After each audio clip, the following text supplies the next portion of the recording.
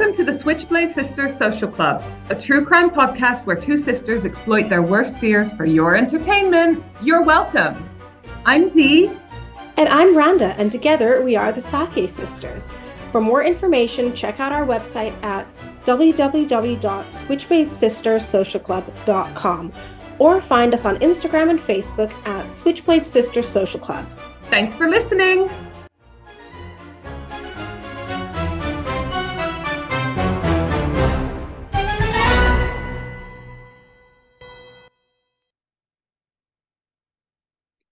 Hey everyone, welcome to Switchblade Sisters Social Club, the true crime podcast where two sisters exploit their worst fears for your entertainment.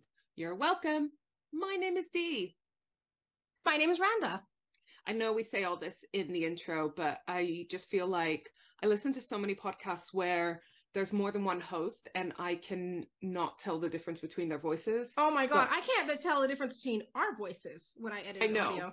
I know. So, I just thought the more times we introduce ourselves, the more it might help. Yeah.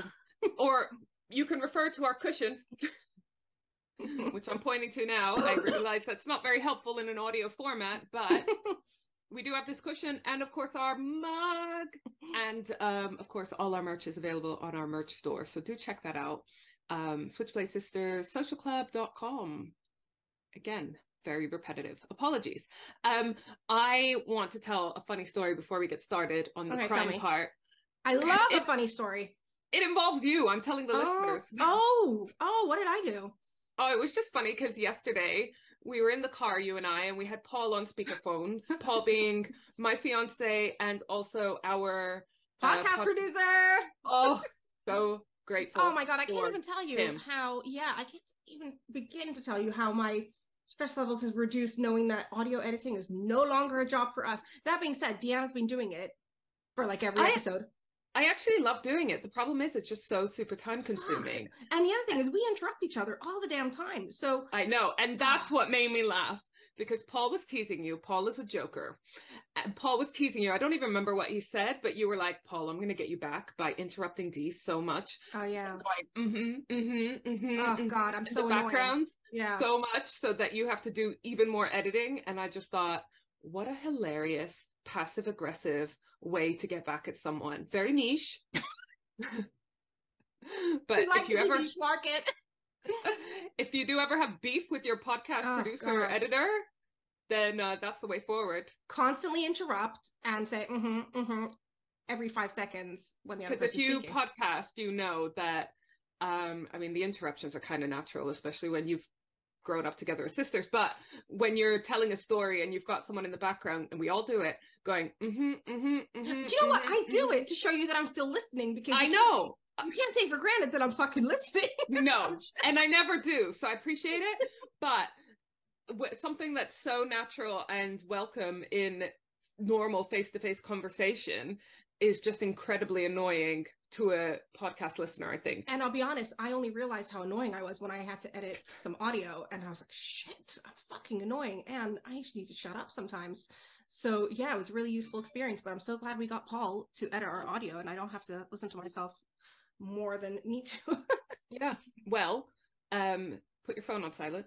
It is now. Can't say I won't look at it, but it's on silent now. Speaking of annoying habits. So thank you listeners for putting up with our annoying quirks. Don't tweet them. We don't need to have attention drawn to them. We're very aware of our own faults. Yeah, we are self-aware. That's the thing about us. We are self-aware about the good, the bad, and the ugly. Yeah. We know. I mean, and if we don't know, one of us going to tell the other. That's for sure. Probably you telling me. And I am in weekly therapy where I do get an hour to sit and talk about. Oh, this is the all thing. the bad things. Yeah. Do you talk about me? Don't ask that. We have. No, you don't come up much. Oh, that's good. That's good. Yeah. Oh no, that's good. I tell Paul, basically having therapy. I'm having his therapy, like by proxy, because a lot of it is about him. For those of you that also don't know about Paul, he's been diagnosed with borderline personality disorder fairly recently, although he's for sure had it for ages, and ADHD, which I think I diagnosed him with on our first date, maybe even before that. So and yeah, something quite cool. I'm really excited about writing an article for Women Who Rebrand, which is a really awesome website. And do Google it, check it out. And I'm writing an article on being the partner of someone with borderline personality disorder, which is also hopefully relevant to anyone who has a partner or a loved one, a close loved one who has got mental health issues. And, you know, like one of the things I will say that I really can't get over how it's been normalized for me and just become a normal thing is that, so Paul has really, really dark days. He is like the life and soul of the room and the party when he's on form. You know, he's funny, he's fucking hilarious. Like that boy cracks me up. He's a funny guy. Can't understand half of what he's saying, but he's fucking funny. He's hilarious. Like he's English born and bred, but he's got such a strong London accent that we have to translate him for my parents. He needs subtitles. He really does. We'll get him on the podcast at some point, but at the moment, because he's still coming to terms with his diagnosis and everything, he's struggling to be more public, visually and audio based, shall we say. But we'll get him on. But you know what? Being incognito is his trademark. Yeah. All right. So maybe like Banksy. Banksy. Maybe I'll get him on in disguise or something. But for example, when he's up, he's up. And when he's down, he's fucking down. So that is part of the borderline personality disorder. And it's getting better because he's seeing a much better doctor than he had before. He's getting treatment, he's getting therapy, like all the things that you really should be doing, or investigating and researching if you have any concerns about your mental health. But before, he was having like what we call his dark days, maybe 3-4 times a week. And on those dark days, he would just regularly talk about ending his life. And it was just, it's so weird because I would tell someone about that and they're just like, how the fuck do you go on about with your day when your partner's just said they want to end their life? And it's like, I don't know, it just got so normal and you just have to, because I still have to go to work and still have to pay the bills and still have to, you know, look after him. And so, yeah, it's just amazing when you're in that kind of situation, the kind of things that get normalized and become so, you get not desensitized, that is the wrong word, because it's still traumatizing to hear those words from someone you love, but maybe normalized is the right word. Like you just have to learn how to live with that. I mean, hopefully you get progress and you seek help and it improves. But yeah, so if anyone who's got any partners or loved ones, family members, close friends that have any kind of borderline personality disorder, depression, that kind of thing, we're here for you. We are. And you know what? That's one thing I like about having this platform is that we do veer off and talk about all sorts of things. We talk about politics, we talk about gender inequality, we talk about all sorts of things. And I specifically talk a lot about autism because my kids are autistic and, you know, that whole thing, you know, even obtaining a diagnosis and getting them into the right school. You know, you are often, I think, you know, when it comes to mental health conditions, which autism isn't, it's a neurological condition, but those as well, I think there's so much misunderstanding and myths surrounding it. And you're often, I'm going to use the word gaslit, but because a lot of doctors don't really understand it, I spent 2 years going to doctors saying, look, my kids are autistic. I know what it looks like. I was a teacher. I worked in an autistic school. We have autistic people in our family. We have autistic people in Jim's family, my husband's.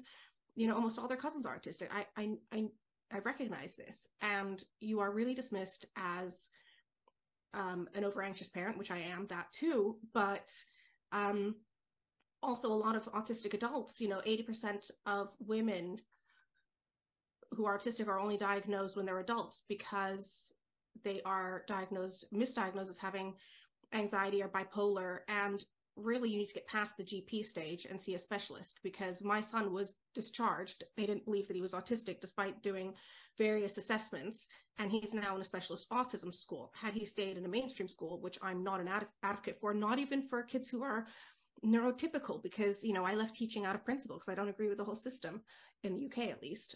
Finland has a great system. But you know, getting past that GP stage though is tough, and that's the problem we have with Paul. So the one thing I would say is, if you're not happy with the GP, if you've got the possibility of seeing another GP in your surgery or changing GP if necessary, then just fucking do it. The only way I've got, you know, the right support, the speech therapy, the occupational therapy, the specialist school, and all the rest was by being a fucking pain in the ass and advocating for them and arguing and literally being an absolute nuisance, because you will not be handed any of this on a plate. So, you know, I'm glad that we have this platform to be able to talk about these things, because I think a lot of people suffer in silence. A lot of parents I know who are in the same situation as me didn't know what to do, were much more polite than me, or just didn't know what the fuck to do, because nobody tells you. You have to find it out. Because you think these are people in positions of authority, doctors and council related people, education people. The frightening thing was that even when we got past the GP stage and saw a pediatrician, they still discharged Che and said he wasn't autistic despite all the evidence. It's only when you see a specialist autism practitioner that they know what they're doing. So that would be my advice in just that keep field. on. If you know something's not right, keep fucking going. And even if they diagnose you with something and you still don't believe that the medicine or whatever treatment plan or that they give you is not working, then go back, because sometimes they go with like the most obvious or common answer, and if that's not the case, then they might go back and look at your case again. But like with Paul, honestly, I made him finally change doctors. So he went from a doctor who was like proper old school doctor, and I have some experience working in doctor surgeries as a receptionist, granted, but you get a different vibe for different doctors, and they all have different specializations. So look into that. What have they further specialized in? Is it gynecology? Is it mental health? Blah, blah, blah. So Paul has gone from a doctor who literally does not think that mental health issues in men is a thing, his own words, to someone who's specialized in mental health issues for men. So you can imagine the different treatment he's going to get. So yeah, keep pushing. Only the baby that cries gets the milk. Only the squeaky wheel gets the grease or whatever. I don't know. We come from foreign parents, so we always get our metaphors mixed up. But you know what I mean. As my favorite murder would say, fuck politeness. That goes with any kind of crime things as well. We get it in true crime all the time, don't you? Where like missing persons cases, where you have to be on those people all the time for them to keep on being interested in your case. Do you know what? Being polite has not served me well, whereas being a pain in the ass as a parent, and also when I was a union rep as a teacher, has got me very far. I mean, and it was a terrible life lesson to learn, actually. But yeah, unfortunately, that's the case. But anyway, should we talk about something more upbeat and lighthearted, like murder? Sure. I wanted to tell you that I have been watching more of Snapped, which I think once upon a time was called Snapped When Women Kill. Okay, I vaguely remember it being called that. But anyways, such a good show. And I also started watching with my friend Lisa. We do regular watch parties. Oh fuck. Cut it out, because I can't remember what it's called. Nightmare Next Door. Oh yeah. So really funny, because we were trying to like figure out who the murderer was in the first episode, and then we remembered what the series was called, which then made it very obvious who the murderer was. Oh, I've been waiting. We've had a little bit of break from recording because life happens. So I'm my God. So okay, excited. Can I just fucking interject, actually? Not to bore the audience, our listeners, sorry. But you know why he was delayed? Because last Friday we had to cancel recording because my kid's school, which is special needs autism school, got broken into. Now, considering a lot of these kids are nonverbal and rely on communication aids like iPads, you know, like Stephen Hawking uses, that type of thing. Their school got broken into 5 fucking times. The first time, they stole everything. All the communication devices, computers, everything. Then they came back 4 fucking times to vandalize a special needs school. And you know, the thing is, there's so many people living in poverty. Even here in the UK. Even in this country. So I always think if people steal, okay, they probably needed it more than you, but that is not the case when you're dealing with special needs kids who rely on communication devices. So we had to cancel recording last week because the kids were home because they couldn't go to school because all the windows were fucking smashed up and everything had been stolen. So Did they think it was the same people who came back to vandalize? They know it. They saw on cameras, So they managed to get away with stealing all the stuff, and they still came back to vandalize, which for me is like 4 a more different times. kind of... different type of crime altogether, They came back 5 times in total. So now there's a police car outside the kids' school all the time. That's horrifying. I mean, I don't believe in hell, but if I did, I would want a special little place there reserved for people who steal from any school, let alone a special needs one. Yeah. So speaking of true crime, that one fucking happened in our lives. But let me tell you about another true crime of the day. It's the big reveal. Yeah. Now, unfortunately, you know the story because you drew my attention to it. So you know the story. I don't know most of them. Okay. So what happened was, on the morning of March the 12th, 2011, police were called to a Bethesda, Maryland Lululemon store. I know you know. Oh my God, the Lululemon murders. Yeah, this one, I'm telling you, this one's by far the most fucking brutal. It shocked me researching it. Right. So they were called to the store. Can I just say, when I mentioned this one to you, you had no idea about it. No. Did you? No. And it's no idea. Fucking Lululemon. I mean, I know. Like, can we just agree? Like, I know a lot of our true crime fans might have heard of this. There have been some podcast episodes covering it and so forth. But haven't Lululemon done an amazing job at, like, keeping this on the down low? Like, when you think Lululemon, unless you're like us and proper fucking crime buffs, you don't automatically think, oh, Lululemon murders. You think God, Lululemon leggings. Do you know what? They come amazing marketing team. Yeah, they come up on my Facebook and Instagram ads all the time. I can't buy from them anymore because honestly, I hold them partially responsible, and I will tell you why. So, the police were called to the store after a member of staff. 2011. Yeah. Okay, so not even that long ago, really. No. Can I fucking finish? I don't know. I'm not even letting you start yet. Go on. They were called to the store after a member of staff found two. Can I finish? Can I finish? Can I finish? Okay, I'm finished. That's a South Park reference for people our age. So after a member of staff found 2 of her co-workers' blood and both unresponsive in different rooms. There was blood fucking everywhere. So one had been sexually assaulted and one was brutally killed. So as detectives investigated, they soon realized it was not as it seemed. Now, 29-year-old Brittany Norwood was a college football star. Her co-worker was Jayna Murray and was a graduate at Johns Hopkins University doing a business master's. Jayna was described as very bright, loving, and compassionate and devoted to her family. So, Jayna and Brittany were working on a shift together late in the evening. Colleagues said they always got on and had a good a good relationship, maybe not a friendship. After they finished their shift, they closed the store and both left the building. But before they close the store, they have to complete a store closing security routine. Each employee would have to check each other's bags to make sure nothing was stolen. I know, this is fucked up, okay? So I personally think this is wrong and that sales assistants are not security guards and that this is why we have CCTV. I mean, think it puts some... First of all, either you get along well and you'll be like, do you know what, just fucking take it. Yeah. Or... look, just put it back and we'll call it a day. Or put you in a very awkward situation. Yeah, what do you do? Then you've got to, like, report on your colleague. Oh, like... And it puts you potentially in a very unsafe situation. And also, do you trust your employees or do you not? And also, just, I mean, it's a big company. Pay fucking security guard, you know?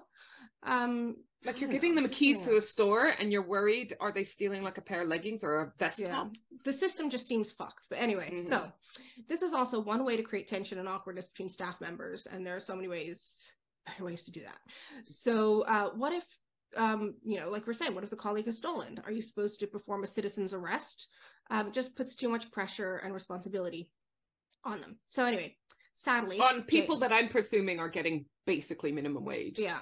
So sadly, Jayna finds stolen leggings in Brittany's bag. Brittany then says she bought them from another colleague. So Jayna calls the employee to verify the story and the colleague denies it. They both end up leaving the store at 9:45. So at 9:51, Jayna calls the manager to report the theft and gets on with her evening. At the same time that Jayna calls the manager, Brittany calls Isla Rab, another employee at the store, telling her that she left her trade pass at the store and needs Jayna's number from Isla. Isla gives her Jayna's number and Brittany and Jayna meet at the store. So they go back to the store after they left work. So Jayna being the one that found stolen leggings in Brittany's... Yeah. So Jayna could not have predicted what was going to happen next. So the exact details of what happened have never been established. But around this time, after 10 p.m., a few Apple employees from next door heard a female voice saying, "Talk to me, tell me what's going on," and another female voice going hysterical, followed by grunting, shouting, thudding, and dragging sounds. They also heard a high-pitched squeal. They also hear a female voice saying, "God help me, please help me." So why the fuck didn't they call the police, the Apple employees? One Apple employee was concerned and asked security to go and check, but the consensus was that people were just being dramatic. I mean, after hearing all those sounds, just being dramatic. Just go check. What are you And gonna also lose? hearing, "God help me, please help me." I mean, yeah. So the next morning, the manager, Rachel, arrives at 8 a.m. and knows instantly that something's wrong. The door is unlocked, but she thinks another member of staff must have come in earlier than her. But she sees things out of place and disheveled, like a fight had broken out. She starts panicking and hears moaning and backs out of the store to find security and calls the police. She finds someone outside the Apple store queuing up to get the new iPad that was out that day, and his name was Ryan Ho. This is a good guy. She asks him to come back to the store with her because she's scared, which he does. So Ryan goes back to the store. He goes to the back of the store by himself, where the storage is, and he is met with absolute carnage. He sees a woman face down with blood everywhere, on the floor and up the walls, and then hears moaning from the staff bathroom. He enters the bathroom and sees another woman tied up but breathing. He says that he can tell she'd been sexually assaulted. Police then arrive quickly. Yeah. Police arrive quickly, and they approach Brittany, who is unresponsive. So Brittany's the one that's still alive in the bathroom. She's unresponsive, and her hands and feet are bound. They then go and find Jayna, who has horrific injuries and is dead, with a bloodied rope around her neck and bloody footprints, a size 14 specifically. So the police conclude it must have been a large man. They also notice that Jayna's trousers had been torn at the crotch, so they suspect sexual assault too. They conclude at the scene that it's a robbery turned into sexual assault. And 3 bags of money had been taken from the safe too. So just after 8 a.m., the ambulance arrives. As Brittany is being taken to hospital, the police notice that she has cuts to her chest, legs, and arms, and lacerations to her foreheads, that her trousers are torn at the crotch, and there's also an injury on her right hand, like lacerations to her thumb. This Brittany, the one that's still alive. Yeah. So Brittany is then examined by the sexual assault nurse. They can't, however, find any evidence of sexual assault, but this can occur. But this was found to be strange due to the level of severity of the violence of the crime. So they then do an autopsy on Jayna and find she's been attacked by multiple weapons and sustained more than 300 different injuries to her skull. She had defensive wounds, and the medical examiner said it was the most defense wounds they have ever seen, literally on every part of her body. She had also been choked by a rope and attacked with up to 10 different weapons. The attacker had used a wrench, a hammer, a box cutter, a knife, a craft knife, and even more torture weapons. Apparently kept returning to torture Jayna with different implements, and most of the implements came from the store toolbox. Even metal racks were used to hit Jayna's head with. Jayna's spinal cord had been severed, her brain had been pierced, so she couldn't move as the injuries were happening to her. I know, that made me feel sick. That made me feel sick. That is like worst fear. Like I have once or twice kind of woken up with, I guess, sort of sleep paralysis or something, you know, where you're like you're awake, but your body's not yet. I don't really know the science behind it.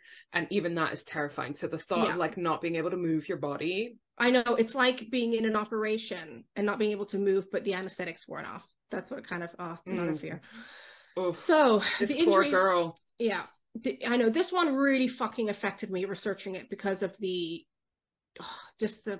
all murders are nasty and horrific, but this one was intentionally torturous, you know? So, and this person who did this to her, you said that most of the weapons came from the site. So he's just like looked around and been like, ooh, that'll be fun. Yeah. Oh, like, yeah. Oh, yeah. I don't know if that makes it, I don't know if it makes it better or worse than bringing their own weapons, but it's just like, something weird, gross about him being creative with it. Yeah. So the injuries are so bad that her family couldn't have an open casket funeral. A blood spatter expert came to the scene and concluded that Jayna had been repeatedly struck while she was standing and crouching. The police then focus on Brittany and speak to her on multiple occasions after the attack. She is then portrayed as a brave survivor in the media. The detectives speak to Brittany, and she recounts that her and Jayna went to the store and two men wearing masks slipped in behind them. So, Brittany says she was raped and assaulted with a wooden clothes hanger and witnessed Jayna being raped, but that Jayna resisted and was consequently killed. So immediately a manhunt is launched and a $150,000 reward is offered to anyone who can help catch the perpetrators. Who would have thought financial rewards would help solve crimes, huh?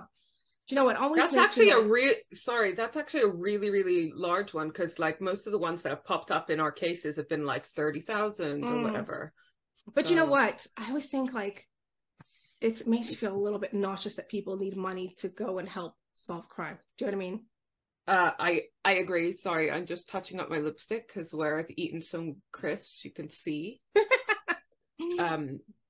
But yeah, I agree, because you'd hope that people would do that out of the goodness of their heart. And I suppose there are some cases where coming forward with some kind of clue is a risk for the person. So maybe it's like trying to tip the balance in favor for them coming forward. I don't know, but it's heartbreaking. Yeah. So on the 14th of April, the police go to speak to Brittany again. This is about a month after the crime. She explained that one man attacked her and the other attacked Jayna. She said based on his voice, he was in his mid-20s, white, and around 5'5". Apparently, during the attack, he used racially abusive terms and referred to her as a slut. Apparently, Jayna's attacker was 6 foot tall and both were wearing ski masks and was also white. She says she thinks the reason she wasn't killed was that she was, quote unquote, fun to fuck. She said the attackers knew her name. Yeah. She said the attackers knew her name and address, and the police said she needs to warn her family. The detectives are still working at the crime scene and find Jayna's car 3 blocks away from the store, and they find traces of Jayna and Brittany's blood in the vehicle. So this is where things change a little bit. On the gear stick, handle, and steering wheel. So this changes the course of the investigation completely. And they go and speak to local shops and staff. They then find out at this stage of the investigation that Brittany was reported for theft that night of the incident. They now realize, and I don't know why that didn't come up sooner. Like why the manager of Lululemon didn't report that to the police. I wonder if he was like, oh, bless her, she's been attacked, she's in hospital, she's a hero, victim, I'm not going to raise the fact that she stole leggings or whatever. But wouldn't you be afraid to hold on to that key bit of information? I know. I would be like, let me just tell you everything and you decide if it's relevant or not. Exactly. So they now realize something is up and bring her in, and they don't see her as a victim anymore. They bring her in and get her to explain what happened with the 2 men again. They ask her what type of car Jayna drove, and she said she didn't know. They ask her if she's ever been in the car with Jayna, but no, that she has been at this stage, and that she was likely to have driven the car due to the blood on the steering wheel. So also the police found it strange that perpetrators came in unarmed, but did not know where to find but they did know where to find the toolbox to use as weapons. I was just thinking that, it's not going to be laying out there. It'll be in a cupboard. I mean, I suppose they could have looked for it and maybe it wasn't that difficult to find, but it's a bit weird. And the thing is, if people came in to do a robbery, like I know sometimes robberies go wrong and, robberies can go wrong and people can get killed, but this was not just a normal killing. This was a fucking torture, Yeah, it's not like they like hit them on the head to make them unconscious and then ran away with the goods, is it? Yeah. So they also highlighted that the way she was bound with her hands above her head could have been done by herself. Normally people would be bound with hands behind their back to not let them struggle. So that's Brittany. Also, when they compared the wounds Jayna had with Brittany's, there was a huge disparity, and Brittany's were superficial in comparison. So they questioned the police why the allegedly racist perpetrators killed Jayna and not Brittany, because this didn't add up. Do you know what? I forgot all of this. Yeah. Oh, go on. So they also raised the question of why Brittany, having only superficial wounds, stayed in the shop for so long after the attack and didn't try to get help. Yeah. I mean, I'm still wondering why it took them a month to work out a lot of this stuff. I mean, I feel like this would have been a pretty big deal in this area. Yeah. I don't know. These questions kind of should have been raised a little earlier. So, do we know what ethnicity they are? Who, the perpetrators? Well, the Brittany and Jayna. So Brittany's African American, Jayna's white. So there were only 2 sets of footprints, Brittany's and the size 14 shoe. And considering she said there were 2 attackers, there was no evidence of another man's footprints. So the police really start viewing Brittany as the killer. I'm just gonna throw out there. She said the taller guy was 6 foot, size 14 feet. Oh wait, this is American size 14 probably, huh? Cut that out. Why, what was your point? I was gonna say, if it's UK size 14, that's pretty large foot for a 6 foot tall guy. I feel like Paul is 6 foot 1-ish and he's a size 11. Okay. But cut it all out. You got a fucking detective brain. But anyway, it's size 14. American is probably, it is American. It's a size or 2 smaller. So maybe, whatever. Anyways. So, should I read that sentence again? Also, there were only 2 sets of footprints, Brittany's and the size 14 shoe. And considering she said there were 2 attackers, there was no evidence of another man's footprints. The police at this point really start viewing Brittany as the killer and start to interview people who know her. So they think she was the killer?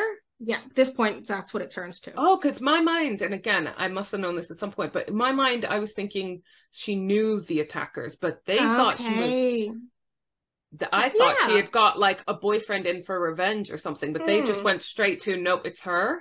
Yeah. Woo. Okay, well, go. Because the thing is, her blood was on the steering wheel.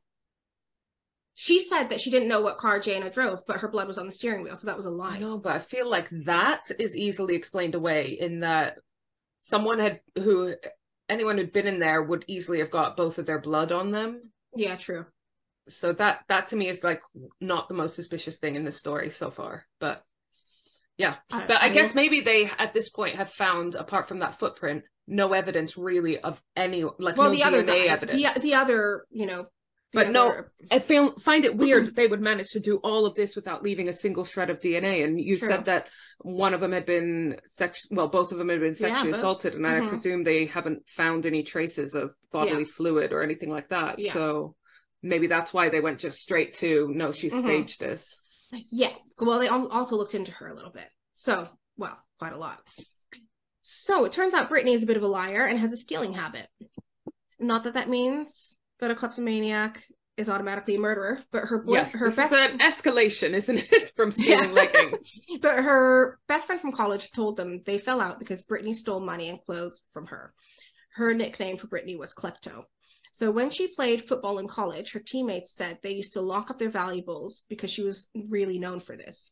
And Brittany did not mind that people knew this of her. So also her Lululemon managers had reports that she was stealing, but they didn't have any proof. So Chris and Marissa, who's Brittany's brother and sister, called the police the day after they questioned Brittany, and they told police she had withheld information, that she had actually been in Jayna's car, but she was too afraid that the attackers would come after her because they know her address. So for a minute I was thinking those siblings are shits for dobbing in their sister, but they were trying to help her case somehow. Yeah. So they tell the police the attackers forced Brittany to move Jayna's car, but there was no logical reason that the attackers would have asked for this. She says they asked her to move the car to a different car park and that she had 10 minutes and that they would be watching her. She says she saw a police car during this time but was too afraid to ask for help. Now, so in this story, they just let her out to go move the car on her own? Apparently so. And now we know, based on our Stockholm Syndrome research from We Knew the Moon, that people can do bizarre things when under the control of somebody. And for sure. And if this scenario is true, I can understand she's in a whole world of fear. But I just don't... I understand her not going for help more than I understand them letting her just go out on her own. Yeah, exactly. It doesn't make any sense. So the police asked why she didn't drive away and get help. Like, why did she go back? And okay, there are reports of like people with Stockholm Syndrome that were allowed day release and would still come back. Oh, and she was saying that they knew her address and they knew where her family lived and whatever. That's why I totally get her. Yeah, why you might be compliant. Yeah. So she says they told her they would kill her if she didn't come back. So the police asked her, after witnessing her murder coworker, that she found it safer to come back to the store than drive away and get help. Like, after seeing your coworker be killed, you think it's safer to go back to the people who did that than to like go to the police. Police said that every time they interviewed her, she produced new information or details, and her story would change. So eventually, we all know that is suspicious when someone keeps on changing their story. So eventually, mid-April, a month and a half after it happened, they placed her under arrest. They suspected that Brittany never left her trade pass at work. And that was how she got Jayna to come back to meet her. But this was part of her plan to attack Jayna. So Jayna finds out that Brittany's stolen leggings. They both leave work. Jayna reports to the manager. Brittany calls another colleague, Isla, to get Jayna's number, to get her to come back to store, because apparently she's got her trade pass. And then all this shit happens. So instead of the theft charge, Brittany... instead of just fucking getting in trouble for theft, she lures Jayna into a death trap. It may be that she thought she could persuade Jayna not to tell the manager about the theft. So it could be that murder wasn't plan A. But you know what? If someone longed to be back into work, after I've left and gone home, dragged me all the way back, I would not be in a receptive mood to chat about it. Do you know what I mean? Yeah. So it could be that she lured Jayna back just to convince her not to report it. But Jayna, by this point, had already reported it. So not that it mattered, because that manager only told the police about that like a month later. Oh, fuck's sake. So Brittany had time to plan all this. So remember the security officer at the hospital who noticed the cut on Brittany's thumb? He was a former army medic and said this sort of injury happens when you're holding a knife and it slips from your grip and slides down your hand. Yeah. So detectives concluded that it was self-inflicted, that she created her own injuries and made the footprints herself with that size 14 shoe. There was no man there. And that she apparently moved Jayna's car because it was double parked, because Jayna came back to the store thinking she's only going to be there for a second. So she double parked her car. And so Brittany moves Jayna's car because it was double parked and would have alerted people to the fact that something was wrong because she was parked only temporarily. This gave Brittany 10 hours before store opening to stage a robbery, move things around the store, open the safe, remove the bags of money, like tie herself up and wait overnight. How does klepto know how to get into the safe? Like, I mean, don't all staff know how to get into a safe? Not necessarily. Because they have to. I thought they had to cash up and put it in the safe. Yeah, I guess it depends what the procedure is, but it just seems weird that she has access to the safe. I mean, maybe Jayna was the one with the keys, or I don't know. But it just seems weird. They don't trust you 100%. They don't trust you 100%, so you have to have your bag searched at the end of a shift, but you have access to the safe, or maybe. Well, do you know what? Why? From having temporarily worked in retail and knowing other people who work in retail, whoever cashes up usually puts money in the safe. I mean, I work in my friend's shop sometimes, and it's a totally different setup because whoever's working there is working on their own usually each day. So we do have like access to the safe or whatever. So that's why it's so alien to me, because she trusts us enough to open up, to have keys to the shop, to be in there on our own all day long, to cash up, to have access to the safe, blah, blah, blah. You know, so, and if she didn't trust us to do any one of those things, I don't think we'd be working for her. So that being said, it's controversial to leave one person in the store because of robberies. Safety issues. Yeah, of course. Yeah. And obviously she's not a multi-million transnational chain, blah, blah, blah. So, you know, you're not going to know all those staff members as intimately, you know, or as well. But yeah, it's weird. It's weird. Yeah. So this whole thing. So she opens the safe, got the money out. Yeah. Where did she put the things? Where did she put the shoe and the money? Well, I don't know where she hid the money, but it was... Okay, so basically it gave her 10 hours to stage a robbery, move things around the store, open the safe, remove bags of money, tie herself up, and wait overnight to be discovered. You're right. I don't know where she put the bags of money. She might have driven them somewhere when she went for a little drive. Possibly. Yeah. Funny, because that never came up in my research. Like, did they find that money? So this goes to trial, and there's overwhelming evidence against her. So Brittany admits she killed Jayna. She says she sat in the car for an hour and a half devising a plan. So they had to decide whether it was first-degree or second-degree murder. And the prosecution says it was unquestionably first-degree because it was premeditated. The defense saw it differently, the second-degree murder, as a crime of passion without premeditation. So even her team were saying it was she murdered. Yeah, yeah, but not premeditated. So Brittany's her suspected motive couldn't be proven, with her defense saying it was hearsay since there was no proof that Jayna was telling the truth about the leggings. Again, CCTV would have been useful. Yeah, that's the other thing. Why do they not have cameras and all? I don't fucking know. Exactly. Raises a lot of questions about security, huh? Why don't they do the searches in a place that you could catch it on camera? Why do they not have cameras on the doors? I'm not saying and why do they not have cameras, to be honest, on 24 hours in the store because of robberies and break-ins? This could have been solved a lot sooner. I'm not saying they should have necessarily cameras in the staff area. There's like questions about, you know, whatever. It's nice not to have. But like overnight, do you know what I mean? Overnight when the store's on shut. the doors, the doors, so you can see who's coming in. Did two people slip in behind them? Do you know what? I find it really bizarre that like the two people slipping in behind them, like the Apple store is next door. You would have also thought that Apple store would have good CCTV. Sometimes I'm fucking shocked that I just feel like everywhere in life there's cameras all over. Yeah, so but the thing I learned when I had an office, I was working out an office and we had a robbery. And we had just moved in, so we didn't have any kind of security cameras up, anything. Like, it was literally on our to-do list. It was the week that we moved in. And so fortunately for us, we hadn't moved any of our stuff in, but the people that we office shared with had a bunch of stuff stolen. We contacted next door. There's a pub across the road. We contacted next door who had cameras and so forth.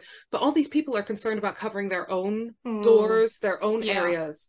So do you know what, though? We could see stuff, it was too blurry, it was too far away to actually be useful in any kind of way. Do you know what? I just don't get it, because like, since we live in a detached house, and Jim is really concerned with security, we got cameras all over the fucking house. So whenever there's any crimes or thefts or robberies on our road, it's not that often, but it happens, people always come and ask for our footage, and we capture it all. Do you know what I mean? Like, if we've managed to, without just, you know, in-house setup do it, domestic setup, I don't know why they can't.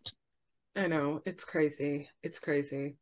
Oh, and I mean, how quickly would that have confirmed, or what's the opposite of the proven not true? What's that word? This is the thing, I just don't have sympathy for a lack of CCTV, because we've got such a good setup here, and all we've got is Nest. Do you know what I mean? Like fucking domestic system. Just, you know? One on the door, at the very least, you would have thought. One to monitor who's coming in and out of the store. It just seems like a no-brainer. So, okay. Where were we? So they argued, her defense argued that it was hearsay, that the manager could only testify what Jayna said about the leggings being stolen by Brittany. The defense, who knew exactly why the argument occurred, wouldn't let this be brought into court, so they said it was second-degree murder because of the fact that the argument was hearsay. And you know how in the States, anyone who watched the Johnny Depp Amber Heard case knows how often hearsay comes up in a case. So they argued that the day there was nothing that day nothing was going on between the two women. Just ordinary day, no argument, no theft. So they continued by asserting that it was a crime of passion, not motive. There was an 8-day trial, and the jury deliberated in less than an hour to find Brittany guilty of first-degree murder. So on the 27th of January... This woman, the thing they're forgetting is that she staged it to look like this, like Janae had been sexually assaulted. Jayna. Sorry. Cut that out. This woman has staged it so that it looks like Jayna has been sexually assaulted. But also, it wasn't just a fucking murder. It was a torture leading up to a murder. A fucking lengthy. Yeah, it's not like, oh, I just hit her over the head once and shit, she died. Or, you know, those one punch deaths was like, that you hear about. Or I think this is what made it so sickening, is that it was like, I mean, I can't think of any other word other than torture. Do you know what I mean? All those implements, 300 wounds to every part of her body. She was having a fucking party. Brittany, tortured. You know? Yeah. And then thereafter, after this poor girl has been murdered, she then had loads of time to, you know, set up some whatever weird story she wanted to. So it's not like crime of passion, like in the moment, in the heated moment, something happened. So yeah, she was convicted of first-degree murder. Yeah. So on the 22nd, of 27th of January 2012, almost a year after it happened, she is sentenced to life imprisonment without parole. And this is what the judge had to say, which I find so fucking sad. The judge said, "I have no doubt you are a deeply troubled woman. However, my sympathy for your plight does not begin to approach how I feel for the Murray family, Jayna's family. You will live. You'll see another sunset and sunrise, maybe through a prison window. There will be a Christmas. There will be telephone calls and visits. The only visits Jayna will have will be to her grave." Fucking sad, huh? I know. Sad. So Brittany briefly addressed Jayna's family and she fucking can't. "Before I go to prison, I need you to hear how deeply sorry I am. I know whatever I say won't take the pain away for the loss of Jayna. My hope for your family is that someday you'll be able to find forgiveness in your heart. I'm truly sorry." Don't believe her. She's an asshole. Yeah. This is and also, stop making it about you. Yeah. Anyway, this was also the first bit of remorse she ever showed. You know, we're talking almost a year later. But Jayna's mother believes this was just to reduce her sentence. And this is another thing that fucking killed me. Jayna's mother, Phyllis, said that losing Jayna was like a pain that ripped through their bodies. The grief is like a lightning strike. So Jayna's sister-in-law spoke about the impact on the family and she said, "There's no hope, there's no joy, there's no true laughter." So that's the fucking story. And my final thoughts on this is that the tragic truth is that this was a senseless murder. You know, it didn't need to happen. None do, but this didn't need to happen. And it was over something so silly, like a pair of leggings. Do you know what I mean? That's what's so fucking sickening. It was about a pair of fucking leggings, and it just turned into... I don't even know. It's shocking, isn't it? Yeah. And I'm so angry with Brittany, but also, to be honest with you, when I think about the whole story, Lululemon, what the fuck? Why do they have this policy of people having to check each other's bags that work there? That's wrong. Where the fuck is their CCTV? Where the fuck is their security? You know, I'm also angry at the Apple it's employees. Not even like a manager checking the employees' bags. It's like your coworkers. You're policing your peers. Yeah. Apple employees, if you hear somebody screaming, grunting, and saying, "Please God, someone help me," what the fuck you doing? Just minding your own business. Call the police. Even if you don't want to go, fair enough. Call the fucking police. Why would you call the police? Oh, yeah. I totally get why they wouldn't go. This was the States. Everyone's got fucking guns, but call the fucking exactly. police. So do you know what it reminded me of? It reminded me of a quote by your good friend, the late Desmond Tutu. Love him. Yes. Your good friend. Deanna knows him personally. Well, knew him personally. We'll post a picture on our socials. So it reminded me of his quote, which I refer to so fucking often in this life. Mm-hmm. So to say this day and age, but it's life in general. So sometimes by doing nothing, you're complicit in allowing bad things to happen. And it reminded me of his quote: "If you're neutral in situations of injustice, you have chosen the side of the oppressor." Now, okay, it's a little unrelated because it's about oppression, but my point is, do good things. Don't do nothing, you know? Yeah. By doing nothing, you're fucking bad. Do you know what we should do one day is cover the case of Kitty Genovese, who was the lady that was murdered, and there was something crazy like 100 witnesses. Oh, it makes me so angry. It makes me angry because me and you are people who can't let injustices. We're not okay with things not being okay. And I don't know how people can turn a blind eye and just be okay with stuff because it doesn't affect them, you know? Well, yeah, and this, okay, I totally get that there's some situations where getting involved might put you in danger. But the case of Kitty Genovese is really awful because basically she, for those who don't know, she got attacked. The attacker came back several times, and this was in a kind of apartment compound. So there was loads of people in their flats who heard the shouting, heard her asking for help and screaming for help, looking out their windows, seeing the attack, and not calling the police. So those people were in their flats. They were like, you know, they're safe. They're not, you know, okay, sure, it possibly would have been nice if someone went out to go and help her, but, you know, not saying you should go and confront a murderer in the middle of a murder, but they could have called the police with no harm, no threat to their safety at all. But you know what? That story speaks volumes about human nature. And the thing is, there were some people who said, "Oh, well, we just assumed someone else would have called." Who cares? Call anyways. Just make sure. You know, other people were like, don't really want to get involved in a long, drawn out, like, court case, blah, blah, blah. Fucking just call the police. Like, and you and I know you never know how you're going to act in certain situations. But I think you and I are both foolhardy enough to Do you know what? I've there. called the police when I've seen things that are untoward. Yeah, I have done. Oh, I remember one time, it was really, really awful. I think about this girl all the time. She was having like a really aggressive argument on the bus with a guy. And I went up to her and I said, "Oh, Sarah, nice to see you. Do you want to come and sit with me and we could catch up?" And she looked at me like blankly, but I was trying to give her an excuse to get away from this guy who was clearly bothering her. I mean, it was getting really angry, aggressive, swearing and all sorts. And she was like, "Oh, shit, no, sorry, you misunderstood. It's my boyfriend."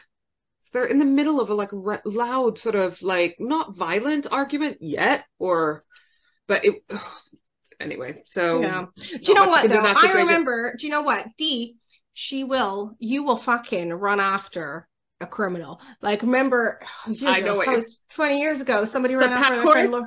Yeah, someone ran after their handbag. And you fucking chased that bitch down. You got her bag back. I know. And then afterwards, I was thinking, I changed what was literally a crack addict down a dark alleyway over my friend's handbag. Well, do you know what? I think to be honest, how long did it take for my boyfriend at the time to come out and check on me? Yeah, wet lettuce, that guy. But the martial arts expert. Do you know what? I had another funny incident. Well, it didn't start funny, kind of ended funny. Well, I tried to see the funny side of things. But you remember our old block of flats and Khan, the porter, who we used to call Uncle Khan because he was the porter of our block of flats, but I mean, literally, this guy's like a family member. We don't live there anymore. But me and Dee used to live in the same block of flats, but several floors apart.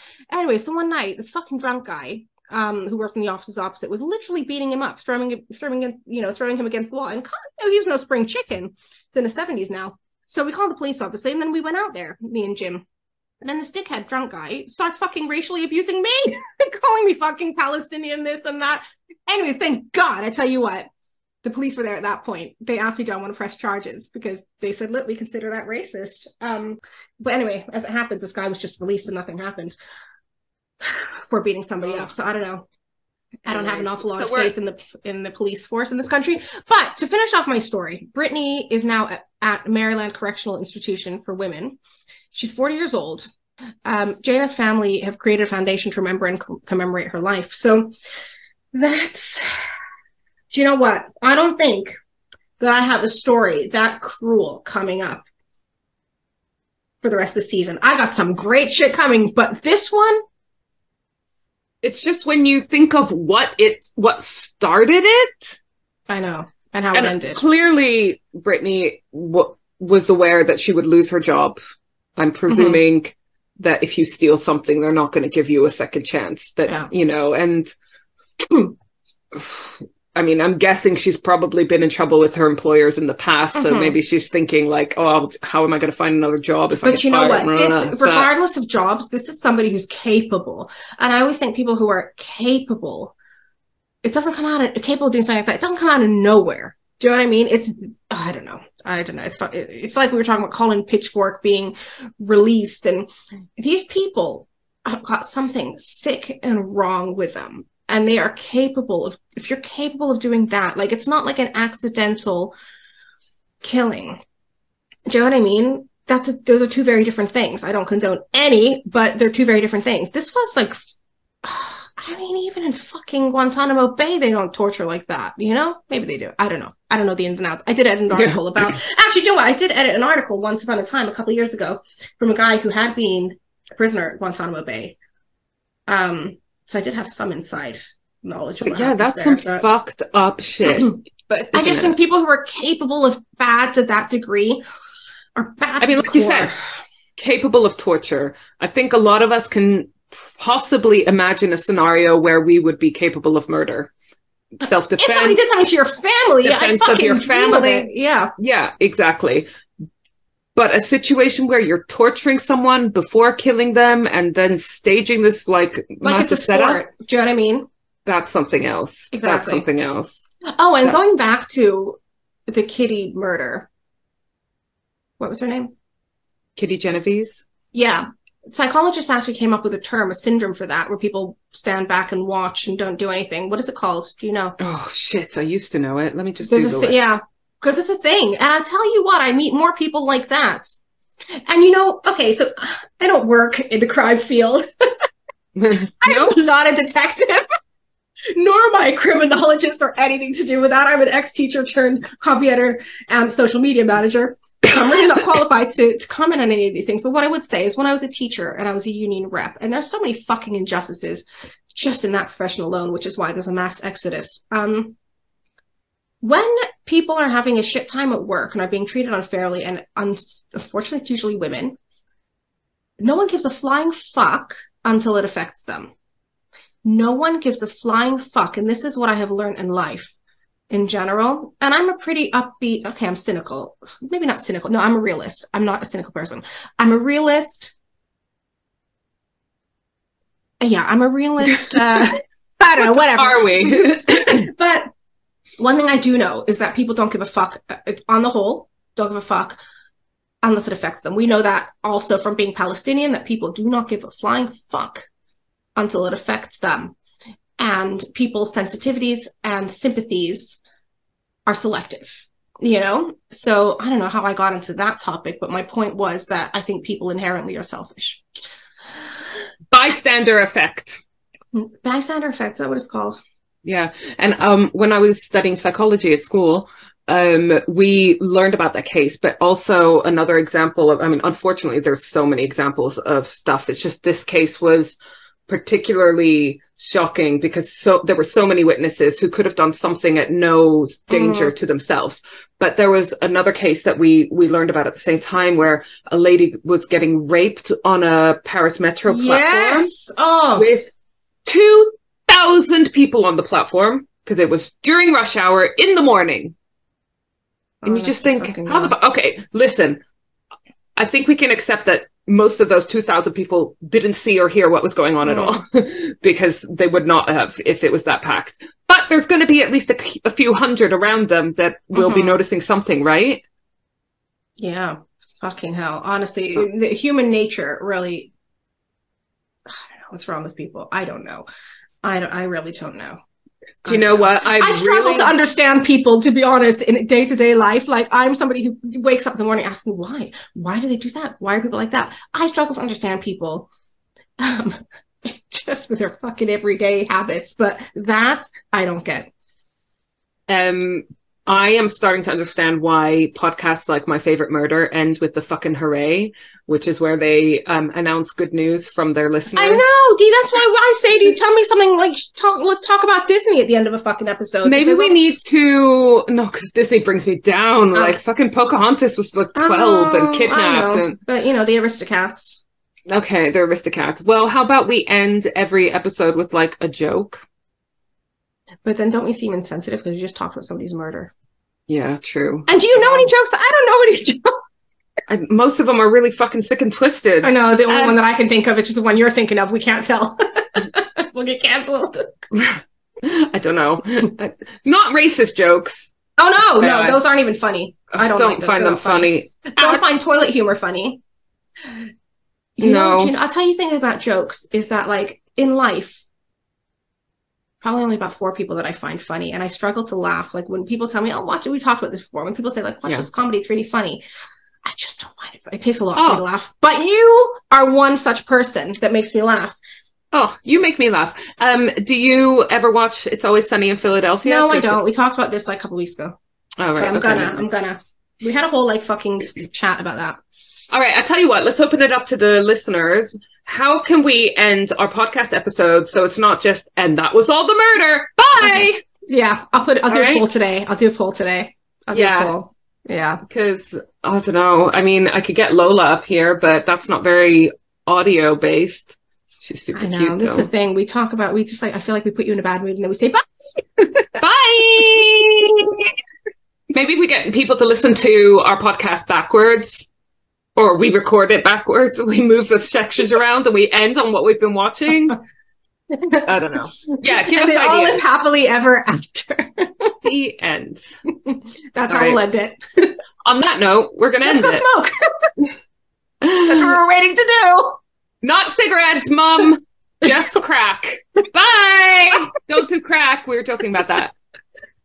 Hey there. Thanks for being a loyal listener. Do you need a new website or want to boost your social media performance? Or do you hate podcast editing? You've tried optimizing your website and social media channels, but you're still not getting the listeners, downloads, and engagement you want? We, the Sadcase Sisters, love helping people with tasks that they hate.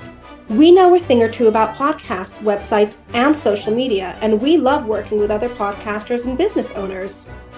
So why not head over to switchbladesisterssocialclub.com and go to our Work With Us section. We believe in collaboration over competition. A rising tide raises all ships. Bye!